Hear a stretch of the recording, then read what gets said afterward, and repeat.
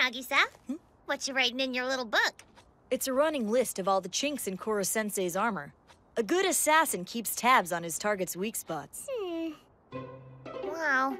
Is that kind of thing really a weakness? Nagisa wouldn't put it in there if it wasn't. Thank you. Every detail gives us an edge. Height, about 3 meters. Weight, lighter than he looks. Birth date, unknown. Weak points, unknown. What the hell is this?